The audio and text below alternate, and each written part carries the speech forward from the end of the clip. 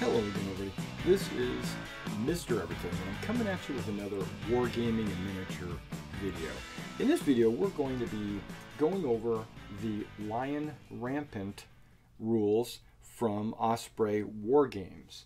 This is a skirmish game for the medieval period. It was written by Daniel Mercy, and it's not a thick rule book. There's not a lot of rules. It's not super heavy. There's not a lot of charts and tables.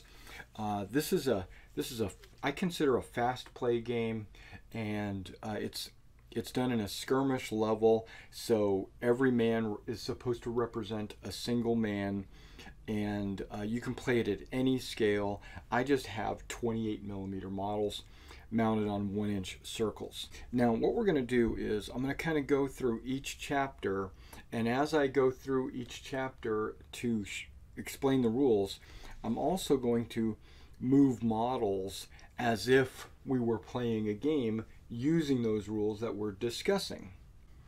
First of all, just as a review of the book, it's like any other Osprey book. It's put together very well. There's a lot of good artwork.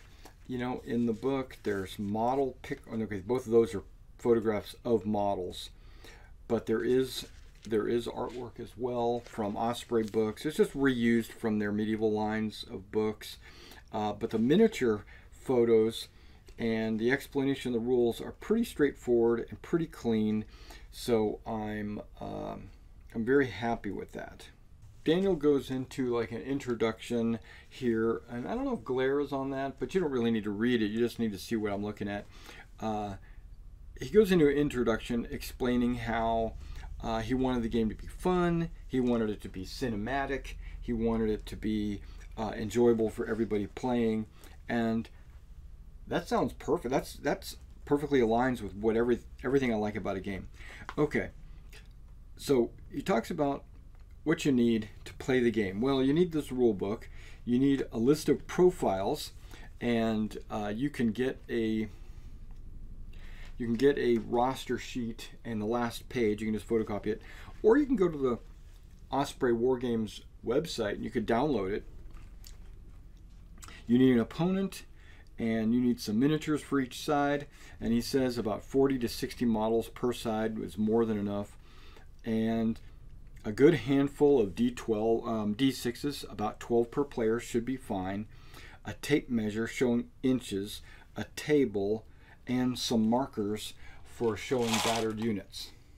All right, now the next thing you would do is you would build an army, and you build that army based on an agreed amount of points between your players, or if you're setting up the game.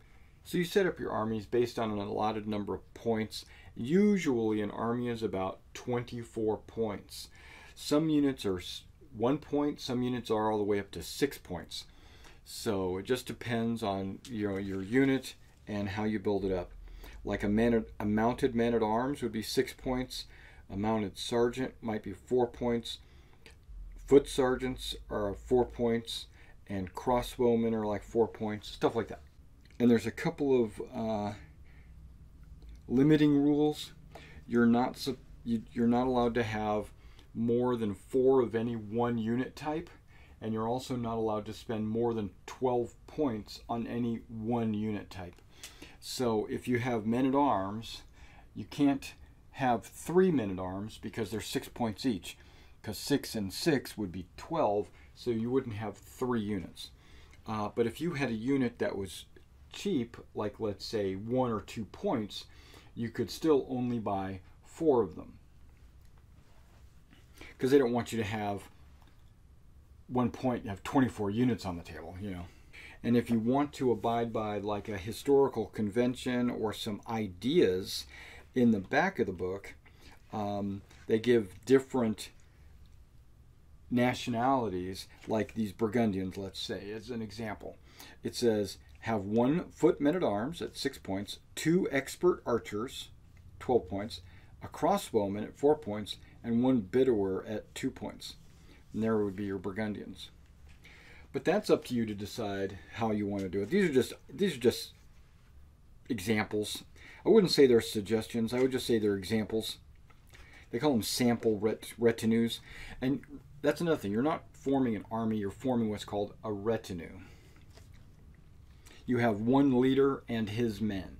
You will need to designate, once you spend your points and you get your models, you will need to designate one model to be the leader on your side. And that leader is inside one of these units. He doesn't leave it. It doesn't, you would just need a model that is easily distinguishable from the others and just say, hey, this guy's the leader. So I can say, this guy right there, he is the leader. And then you would do the same thing on the French side, like this guy is the leader. Okay, now I'm going to display a unit profile right here so you can kind of see the numbers. And let's go ahead and use the foot sergeants as an example. On the left side, you see attack, move, and shoot. And those are the command values. Those are the numbers you have to roll higher than on 2 dice 6. Command, courage is all rolled on 2 dice. Okay, so now for them to attack, they don't have a shoot value because they're not carrying missile weapons. They don't have javelins, they don't have crossbows or bows. So they can only move or attack. Attack is melee. This should be reworded, I think. Okay, and then you have courage. So if you ever need to make a courage test, then you roll 2 dice and try to beat your courage value. There will be modifiers for all of these. Armor. Armor is the number of hits you need to sustain to take a casualty. Now, there are a bunch of games out there that use a roll, counter roll system. So like I'll roll to hit you and you would roll to save. Well, Osprey has eliminated the need for your opponent to roll a save. It's built into his armor value.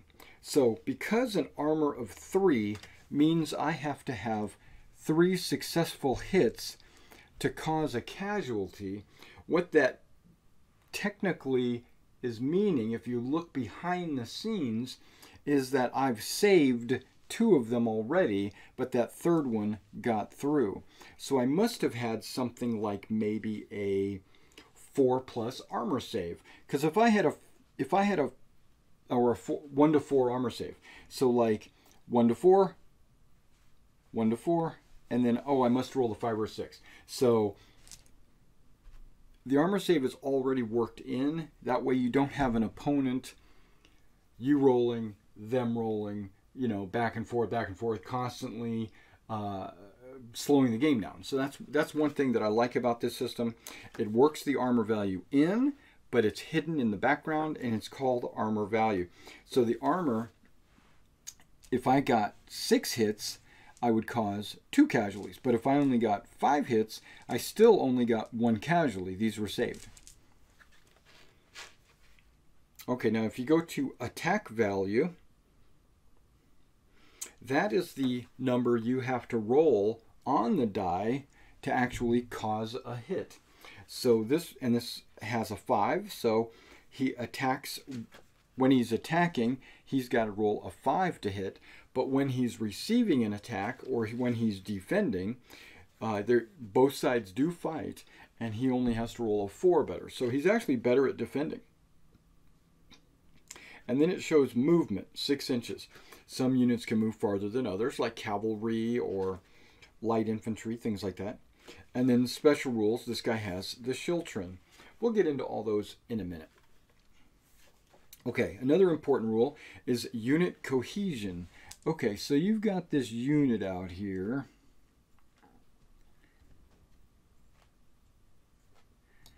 Okay, you've got this unit, and one of those units has to be the center of attention. And we're going to say this guy is the center of attention because he's not wearing a tabard. These guys all have tabards on. He doesn't have a tabard. He's going to be the center of attention. We call him the unit leader. All units must be within 3 inches of him. So they could be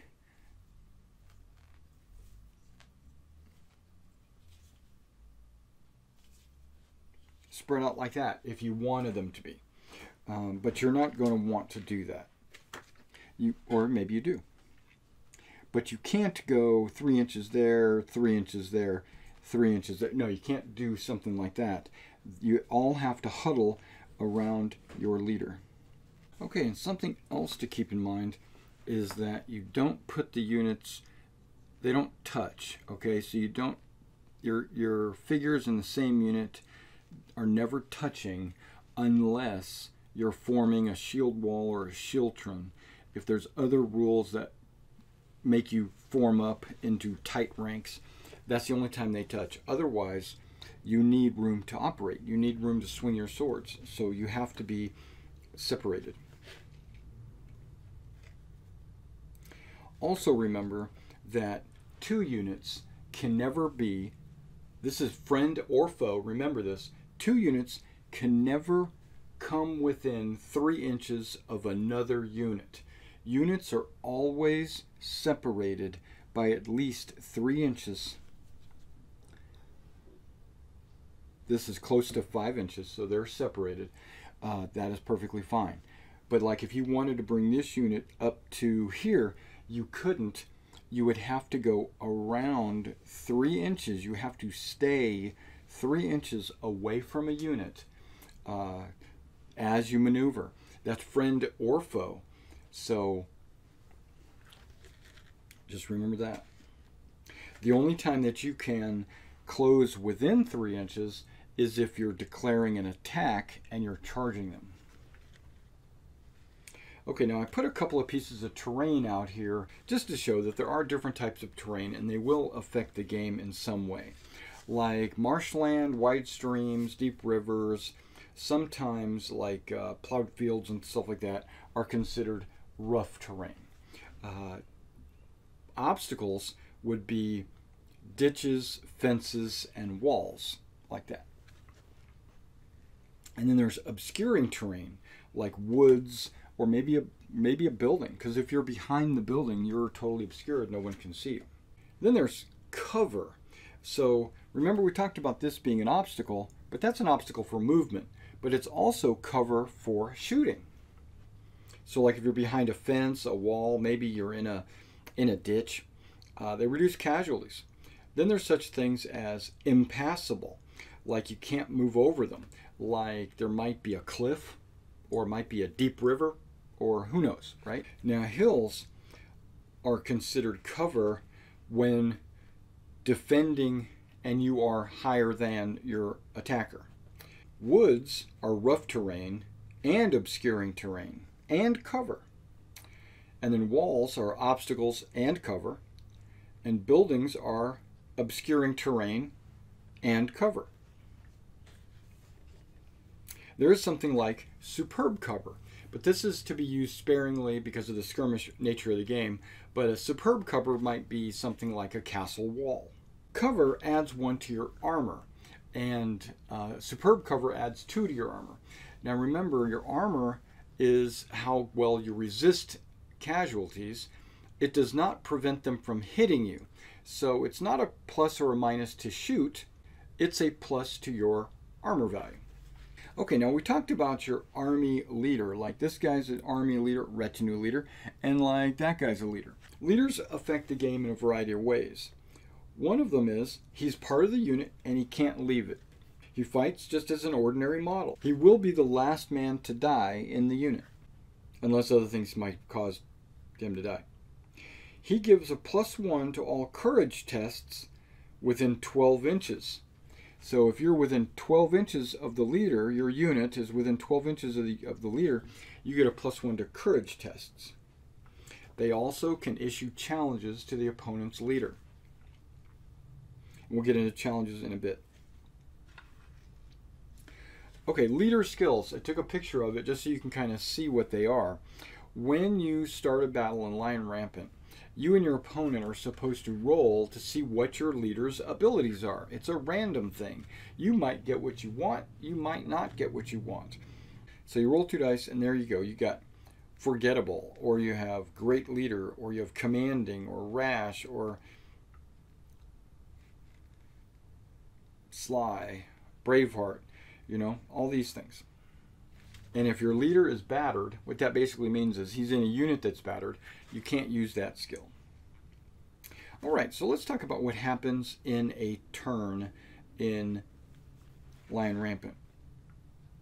You've got two opponents. You've got your red player and you've got your blue player. On each turn, you are if it is your turn, you are considered the attacker, and if it's not your turn, you're considered the defender. The attacker carries out all of his actions one unit at a time until he fails to perform an action. Once he fails to perform an action, then the turn flips to the other player and he becomes the attacker. Or you might call him the active player if you want. And then in a multiplayer game, you would alternate between all players. So like you would go, it's player 1's turn, he fails, and then he goes to player's 2 turn, he fails, and then it maybe goes to player 3's turn, and then he does his movements and fails, and then player 4's turn, and then he does his things, and then when he's done, it goes back to 1. Or you could do like a clockwise, or you could do a counterclockwise, or you could do 1 2 1 2, however you want to do it. But just to understand that sequence is the same every turn. And then once all 4 players or both players in a 2-player game get a chance to act, that's the end of the turn. And then that's when you decide or see who actually has won the game or not. Now, some scenarios end when one side is wiped out or moved off the battlefield, and others end when one of the players has achieved a certain goal. And you can look that up in the scenarios, or you can write your own. Okay, so let's talk about activating your units, because that's really what you do on your turn. When it's your turn and you're the attacking player or the active player, you have to decide if you want to issue a challenge, and that means if your leader is within 12 inches of your opponent's leader, you can holler across the battlefield and say, hey, I call you out. You could do it. You can do a challenge. If you don't have a challenge, then you go to your battered units. If you have a unit that's battered, it's taken enough casualties where it has failed a morale check and it is battered, you try to rally the battered unit. So it's challenge, rally, and then you go to activate wild charges. If there are some units, like mounted men-at-arms, that charge wildly at their opponents, you have to test to see if they are forced to do that. And you can only roll or move for one unit at a time. So if you issue a challenge, that unit is done. If you rally for a battered unit, that unit is done.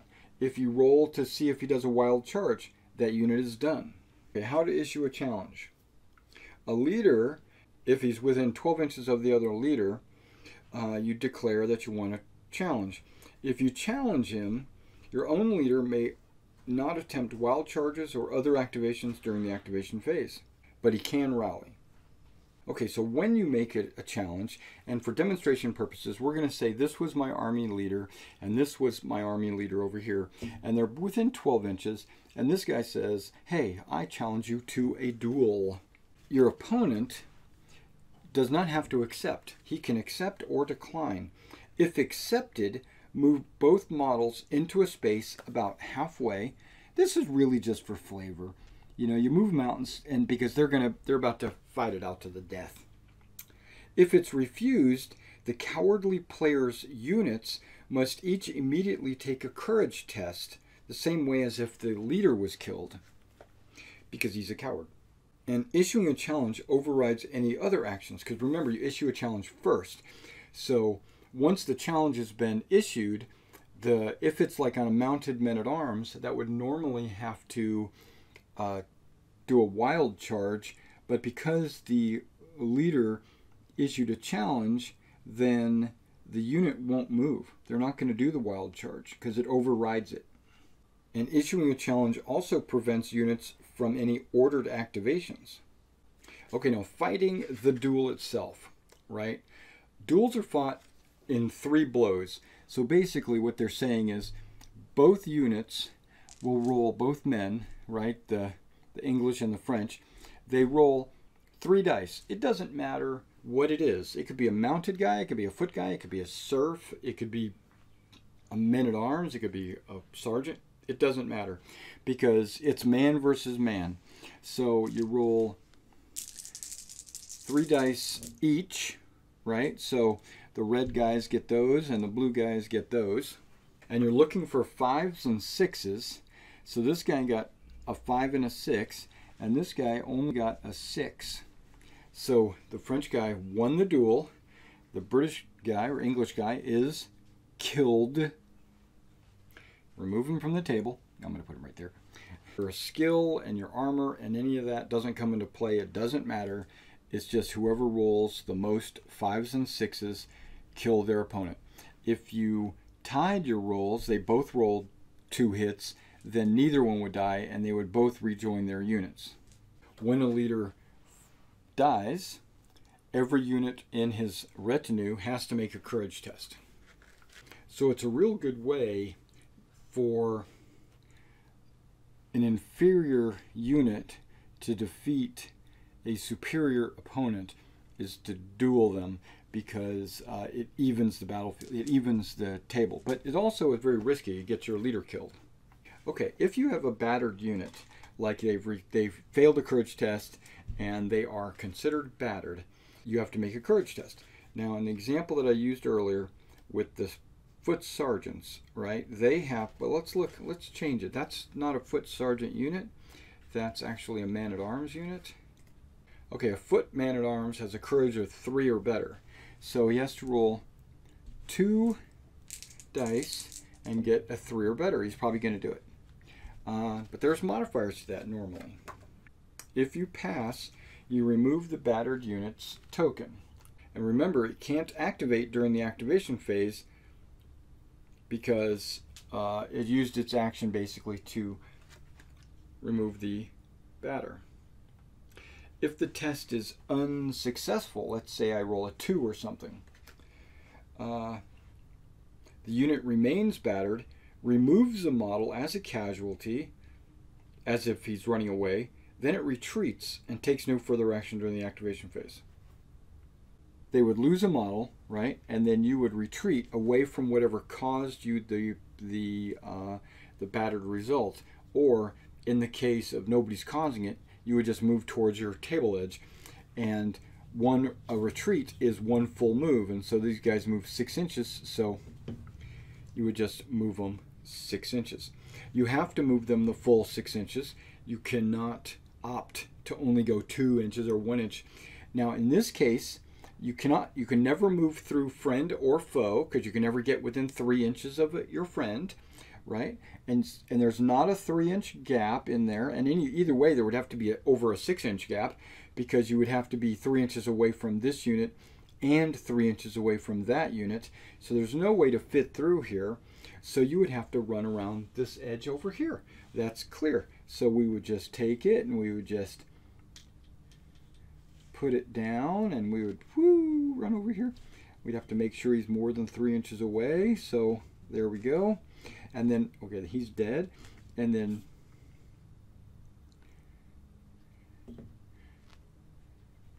you could just take these and kind of do one of these numbers. You don't have to be super anal about it. You can just continue to move them like that. Now, a failed rally test does not end your side's activation phase. So that's kind of a little out of your phase kind of thing. And then you go with your activations. If there's more than one unit on your side that is battered, you decide which one you want to roll for first. Now, this is something I recommend. Usually, when you roll for a battered unit, it's due to the fact that they've lost a casualty or they've taken a casualty. Unless, of course, it was a courage test for losing your leader. But otherwise, it's usually made when you lose a model. And I recommend using a token per man lost. So like if that was let's say that was a unit and it lost 2 men, I would put 2 tokens down. That way you know when you make your tests, you're at a -2. We haven't got to courage tests, but when we get there, I'm kind of jumping around on you, and I'm sorry about that. Okay, now activations. When you're going into activating your units, you do 1 unit at a time. You declare what they're rolling for, you roll for it, and then you perform the action. And if you fail the roll, then turn passes over to your opponent. If you pass the order, you perform the action and then move on to another unit you wish to activate. Okay, your activation phase ends in 3 ways. If you test to carry out an ordered activation and it fails, or if you test to activate every unit on your side, at least, or you've tested every unit on your side, or if you've tested all of your battered units and wild charges and then decide not to activate anybody. And remember, the failed test for battered units or wild charges does not end your activation phase. Okay, let's talk about moving. A unit can move in any direction. There's no facing. You have a maximum movement. You don't have to move the full amount. Let's get these guys back, kind of out of the way. There is something I kind of wanted to show you about rough terrain. This is a little nuance that I learned. Let's say that I've got, let's go this way just to kind of show you. Let's say I got a couple of guys on the outside of the rough terrain, and I've got, let's put the leader in the middle.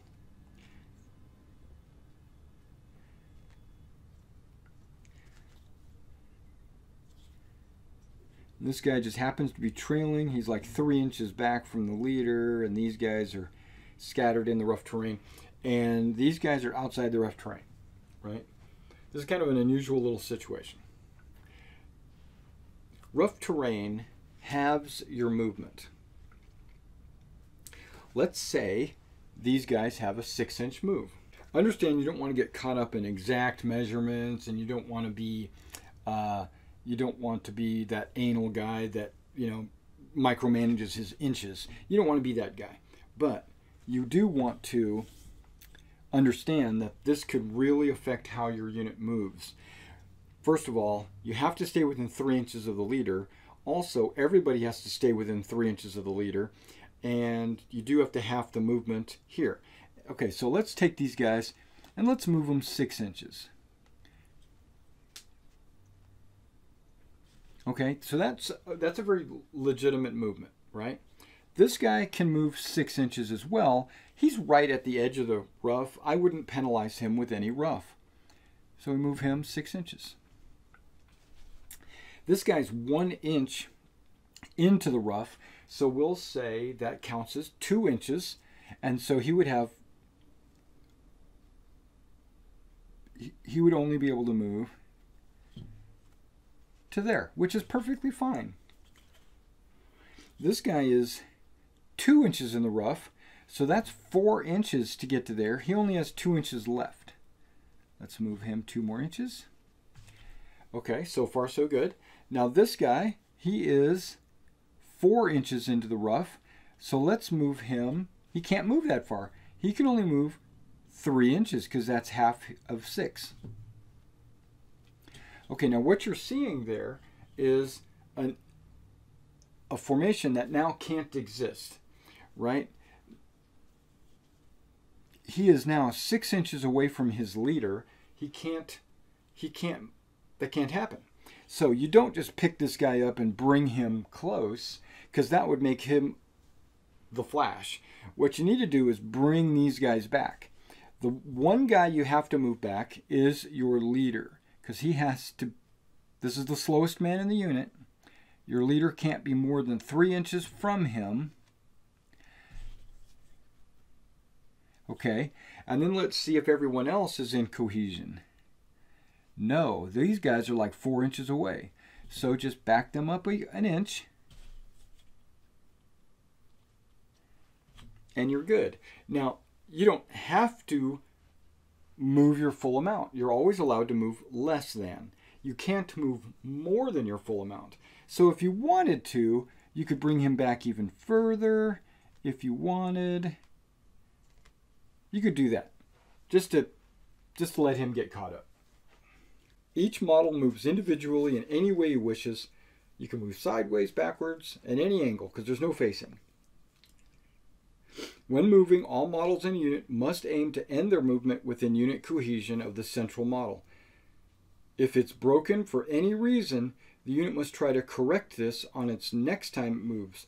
Now, why I would say if it was broken would be, let's say, he's there, he's there, he's there, he's there, you know, kind of like that. And then all of a sudden, boom, he dies, right? On the following turn, you'll designate one of these other guys to be the new leader, right? You can swap models out if you want, or you can just, each turn you can designate a new leader. That's perfectly fine. It's not, he's not actually a permanent fixture in the unit. But let's say he dies. The central model dies. The next time you move, someone's going to have to be the leader, so then you'll have to make sure they all get within 3 inches of the new leader. They give like an alternate rule in there, like saying that if it's really hot weather or you're in the desert, you might increase their movement number by 1 to make it harder for them to move each turn, or increase their armor by basically making their armor 4 because everybody's fatigued and it's hard for them to kill someone. Okay, now shooting. You can shoot only if you're armed with missile weapons like bows, crossbows, javelins, slings. You designate a target that's within range. Okay, now I'm going to say that these guys are archers. We know they're not, but let's just say they are.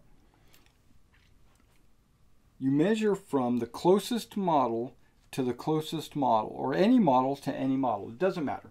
Just as long as they're within 12 inches, or whatever range the missile weapon has, because bows and crossbows have 18 inches.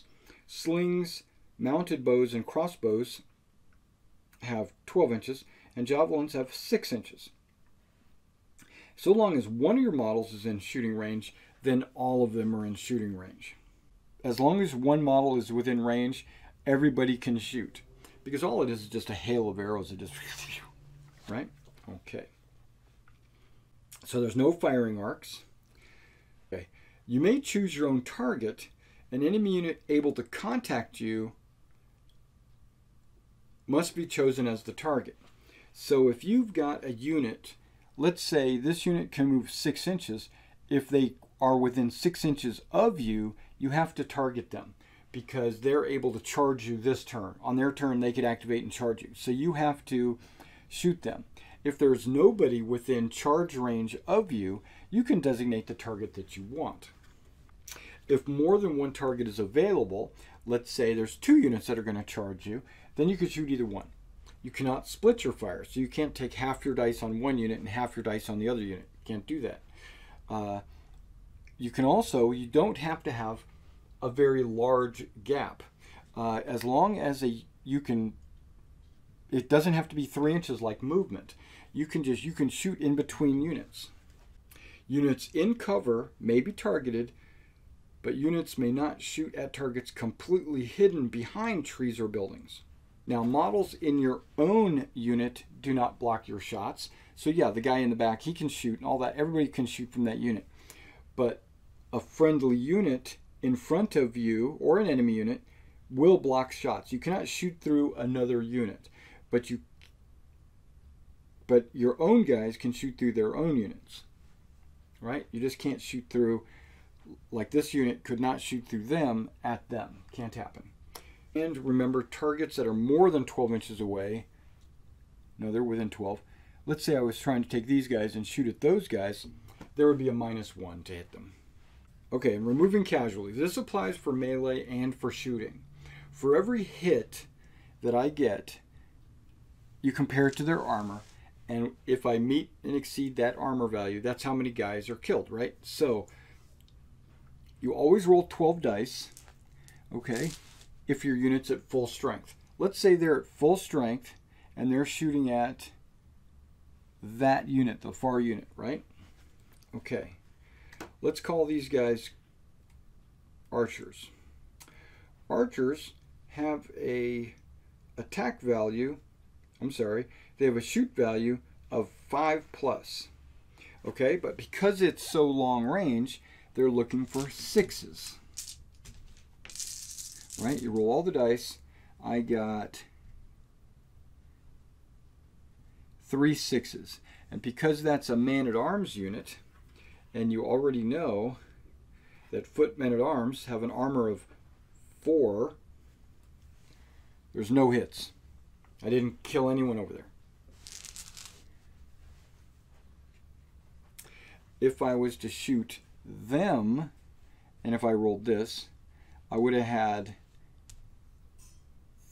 4 hits, because all I needed was a 5, and 4 hits would have caused a casualty, and they would have to make their courage test.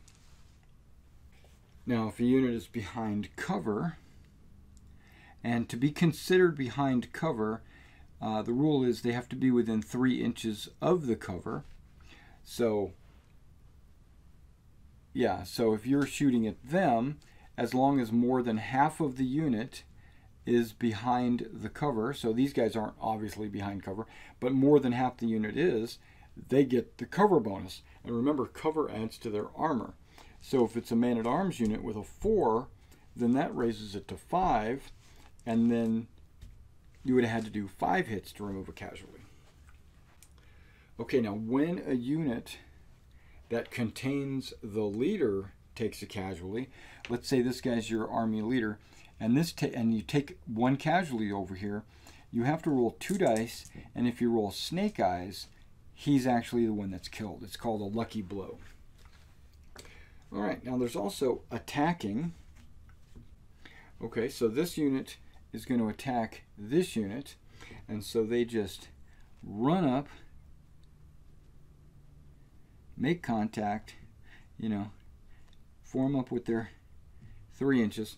As long as you get 1 unit, 1 figure base to base, then the units are fighting. Fight as a whole. So this whole unit fights. If you're at full strength, you roll 12 dice. If you're at half strength or lower, you roll 6 dice. Okay, but both these units are at full strength. Now, because they're both foot men-at-arms, their attack value is 3. Their defense is 4. So because this guy charged, he's rolling and looking for 3s, right? And he got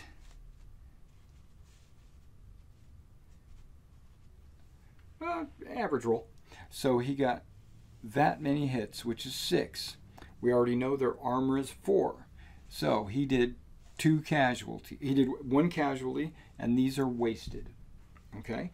Now, before they die, or anybody dies, he's going to make his counterattack, and he's trying to roll a 4, because he's defending. And he got 1, 2, 3, 4. That's enough for a casualty, and then 3 more, which is wasted. So they both lose 1 guy. Now, starting with models in contact with the enemy model, both players remove a number of models equal to the casualties inflicted.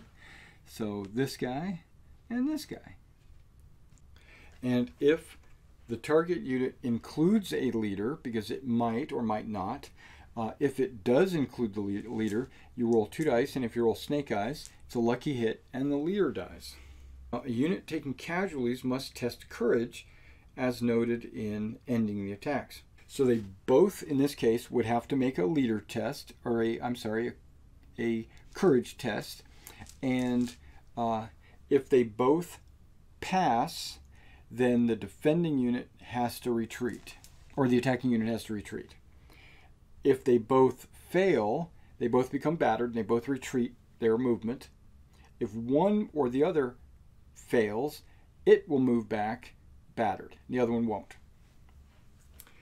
But if it's a tie, draw, nobody fails their courage test, the attacker does have to back up. It says the unit that removed the most casualties must retreat.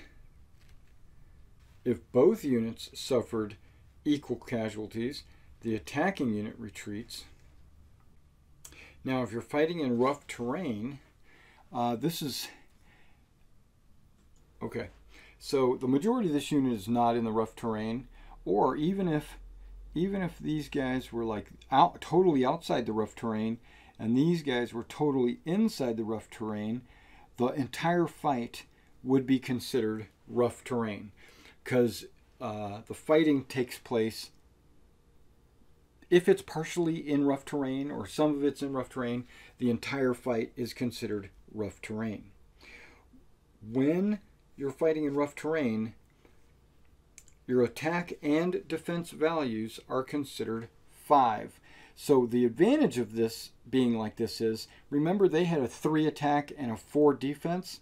So yeah, 4 is a really good number, but a 3 is better. But now when they charge in, everyone has the same number, a 5. And everyone's armor value becomes a 2, not a 4 like these guys have. So that's a really good thing for serfs and peasants that have a horrible fighting value and a horrible armor. By getting into rough terrain, you balance the playing field because now everybody's got the same attack and the same defense. So you basically eliminate their ability to be awesome. Okay, so now we're going to talk about testing for courage. I know I've kind of gone over it a little bit. I've mentioned it. We played around with it.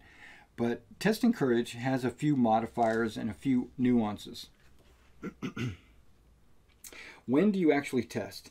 Well, every time you take a casualty from shooting or hand-to-hand, if you're trying to rally from being battered, if you're the last unit on the table, you have to roll. If your leader is killed or flees the table, or if your leader refuses a challenge. And lastly, if your retinue, your entire army, loses half of its point value. So the first 3 situations apply to that individual unit, and then when it talks about the leader being killed or the leader refusing a challenge or the retinue is half its value, then that applies to your entire retinue. Now, if 2 or more of these factors apply to you, only make 1 test. Okay, so how do you test? You roll 2 dice and add the total together. We know that. From this total, subtract 1 from every casualty that the unit has suffered in the game so far. Subtract 1 more if your retinue is at half strength. Add 1 if your leader is within 12 inches. And you compare the result to your modified courage score. If you're equal to or better than your courage score, there's no effect. And if you're trying to remove a battered, you rally 1 and everything's good. If the score is lower, you failed the test. Okay, on a failed test, if your score is still greater than 0, you retreat and you become battered. If you fail the score and your score is 0 or a negative number, your unit loses heart completely and is removed from the game. And remember, a battered unit that fails a battered result loses a model in addition and continues to retreat. Okay, retreating. When a unit retreats, it has to move directly away from the unit that caused the retreat and go 3 inches, and not go within 3 inches of any other unit. So, this is kind of tricky. Let's say I've got this cavalry unit within 3 inches of them, right? I've got this unit within 3 inches of them, right? And I've got this unit within 3 inches of them, or right at 3 inches, let's just say. So there's not a gap between the units, and everybody's 3 inches apart, that's fine. And then the enemy's got a unit here at 3 inches, a unit here at 3 inches. Basically, they're completely surrounded. A unit comes in, causes a courage test, they have to retreat, but there's nowhere to retreat to because you're completely surrounded. Or there's an impassable terrain like a cliff or a deep river. If unable to retreat the full distance required, the unit cannot retreat its full move. It moves as far as possible and then rolls 1 die. Compare the result to its courage. If the die roll is lower than the unit's courage, it has to remove a number of models equal to the die roll. So if these guys have a courage of 4, and I roll a die, and I got a 4, it's not lower than the courage. This is the only situation where a unit may remain within 3 inches of another unit. So basically, because they were unable to retreat, you have to roll a die. Like in this case, I would remove one more model. Boop, and pull them off. Now, units are retreating off the table. If any model from a unit moves off the table as a result of a retreat, remove the entire unit and count it as routed. And terrain affects the distance moved during a retreat in the same way as any other movement. So if I'm like in rough and I have to do a retreat of 6 inches, they would have still only moved 3 inches because of the rough terrain. When a unit becomes battered, right, like that unit has lost 3 guys, it's battered. I would put 3 tokens down just to represent the 3 casualties that it has. That's just a way for me to keep track. Must test to remove a battered marker at the beginning of the turn. May not be activated other than rally. If it's attacked, it fights back with only a 6 to hit. And it can only move as a result of a failed courage test. So you roll, you pass, these come off, and it's no longer battered, but its turn's over. If you fail, another guy gets removed, and it retreats. And that's the only time he could move. Ending the game. In Lion Rampant, battles are rarely fought for a set number of turns, as gameplay is so fluid. Because of this, scenarios should be defined by points to prevent games grinding on to the end. The last 2 units dragging themselves across the tabletop when the players would prefer to go home. Victory in a game of Lion Rampant is decided by the amount of glory points a retinue amasses at the end of the game. Okay, if you're playing without a scenario, keep playing until a turn begins with 5 or fewer units remaining in the game. That's from both players. So 2 versus 3, that would be 5. When this happens, roll a die at the start of the turn. If the score is higher than the number of units left on the table, this is the final turn, and it's time to add glory. Okay, so if you've got 2 units left over here, he's got 3 units left over here, that's a total of 5. If I roll a 5 or a 6, we end the game. But because I rolled a 1, we keep going. Because if you get down to, like, let's say 2 units, 1 on each side, then all I have to roll is a 2 or better, or I still rolled a 1, so the game would keep going. But if I rolled a 2 or better, the game would end, and you'd count glory. Okay, now here's a little tricky rule here. It says, if you've built yourself the perfect retinue and find yourself with 1 or 2 points left over, rather than spending them on additional units of Bidowers or Serfs, you can instead go into the battle with a reduced retinue and claim an extra 0.5 glory at the end of the game, regardless of the outcome. But you can't gain more than that by reducing more points. Then they say fielding a historically plausible retinue is, you could always go to WRG, Armies of Feudal Europe, Armies of the Middle Ages, Armies of the Crusaders. You can go to Field of Glory and get like Swords and Scimitars, Oath of Fealty, Storm of Arrows, which is the book I have. And then, or you can go to Osprey Publishing, the Men-at-Arms series, the Campaigns, and the Warrior series. As kind of a personal opinion, they put the unit profiles in the middle of the book. Okay, literally the middle of the book. I don't like the unit profiles in the middle of the book. I wish the unit profiles were the last thing in the book. That's just me. They put the scenarios after the unit profiles, which I guess is considered logical, but it just doesn't, it's just not easy for me to get to the units. I don't like having to go to the middle of the book to find the units. So be sure to, once you form your retinues, to write down their abilities on your roster sheet. Don't write it on this one because it'll be a waste. Go ahead and download and print those roster sheets. And you can actually do black and white ones, and you can scale them to the size of your paper. I've done these. And then write down all their abilities. That way you don't have to flip through the book. Okay, now on each of the units, they will have what's called like a special rule. So you go to the mounted men-at-arms, special rules. They have wild charge. Tells you what it does. Countercharge tells you what it does.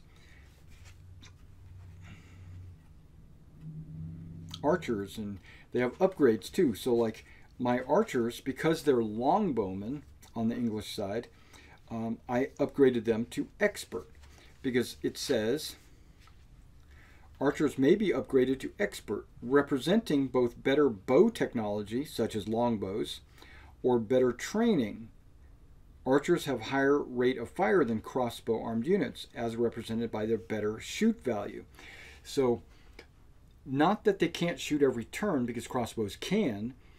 It's just that their shoot value is lower because the bows have a higher rate of fire. And there's various different rules like that throughout the book.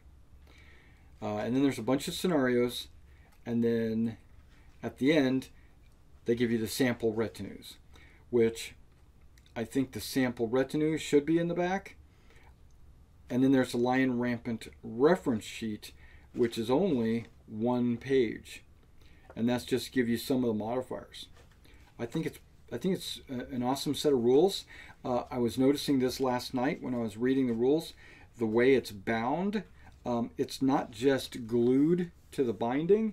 It's actually, I don't know if you can see that in the camera. It's actually corded. There's cords holding it like a bound book. And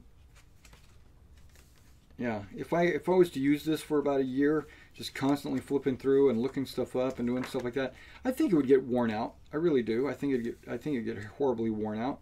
So I'm going to try to take care of it. It's not like my other Osprey books that you pull out every now and then and look at the pictures, read, and get painting ideas and do a little research, and then you put it on your shelf. This would be just constantly being pulled out and read and stuff like that. All right, so on a scale of like 1 to 10 on authenticity, it's hard to say that it's going to be an authentically historically accurate, right? Because they lump category, it's broad spectrumed. So they're saying all men-at-arms are just men-at-arms. So a man-at-arms with a sword and a shield and a man-at-arms with an axe, or a man-at-arms with a